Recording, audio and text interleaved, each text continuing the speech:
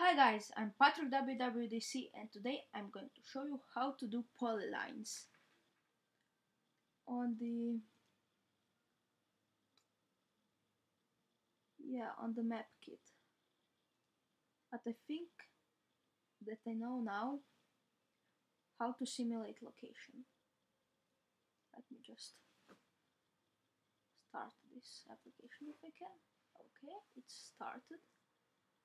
Now what you want to do is go to hardware or debug location and then like city bicycle ride, let's say. And then it's going to zoom in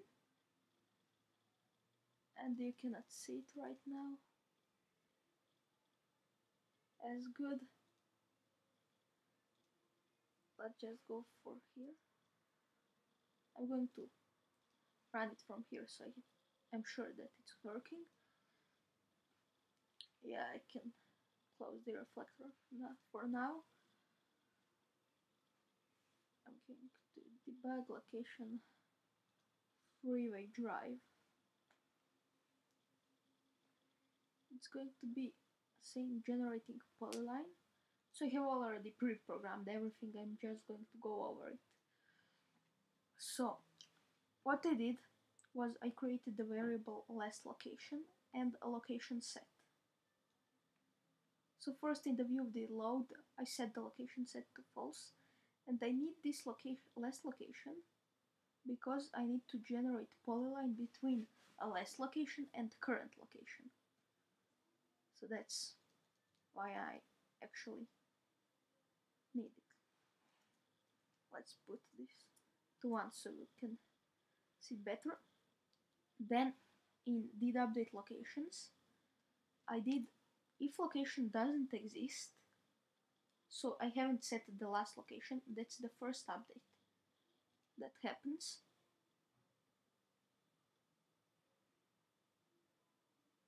Is it going?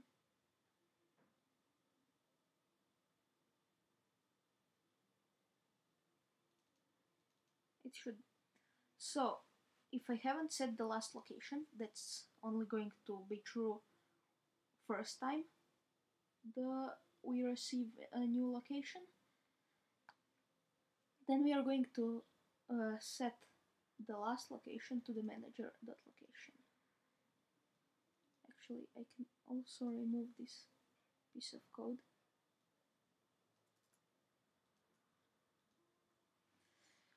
I was just trying something else to make it simpler for you. Then I set the current location to manager.location. Oh, someone sent me a message on my phone, but anyway, so we are going to create an array of locations, which is going to have a last location and current location. The last location is the one and the current location is the current. So we are going to draw a polyline from last location to current location. Then we are creating variable coordinates, which we are doing locations, which is this array dot map. We are going to map it. And we are going to, what's going to happen is we are going to have coordinates of the locations. So we have these two locations, and this coordinates is going to have coordinates of these locations. So we have location, it's going to return CL location coordinate 3D in a return location coordinate.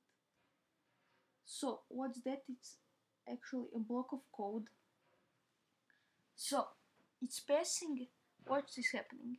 This is like for loop. So it's going to do this 2 times, one for last location, and it's going to pass this location is going to be last location first time it runs, and it needs to return this in, and here is the code. It's just returning its coordinates, and then it's doing the same thing for current location. I cannot explain it too much, but I'll make another tutorial for blocks in Just Swift tutorials. so you can subscribe and you can watch it when it's up. Then we are creating a polyline with coordinates, this array, and how many of them are there, just count, you know that. And then we are adding an overlay polyline. Now let's check if this has created. You see here like a line. Now something else. We have the map view renderer for overlay, and it needs to return the overlay renderer. So what we are doing is, my mouse is disconnected for some reason. Okay, it's back. So we are checking if overlay which we want to render is MKPolyline. So if we are doing some other overlay, it's not going to do this piece of code. Then we are going to create a polyline renderer with that overlay that we added here, and then stroke color is going to be blue. That's just the code for blue. This is color of this line, and line width is just what's the width of the line. We can also do that red color, and now if we run it, it's going to be red, and then we are returning polyline renderer. So every time we add an overlay, it's going to run this piece of code. So you see there is a red line. There was a second ago. And yeah, that's basically it. And please, guys, comment down below. Really, comment. Or I'm going to do 2 comments and then you like which one you like better. Please, guys, do that. Like which one is better. Do you want me to write the code or to do like this? I write the code before I even start recording the tutorial, and then I explain it and maybe change something like this color. And we can do the width like crazy numbers, and it's going to look really good. I mean, not really good, but yeah. You can play with it. And also, when we finish this tutorial, I'm going to do one kind of bigger tutorial when we finish the things with MapKit, where we are going to create actually some kind of app, maybe for tracking running and that sort of thing. Yeah, so I'm going to comment 2 things. One comment is going to be that I'm writing the code before recording tutorial, and one that I'm writing the code in the tutorial. You say which one is better, and I'm going to do it like that.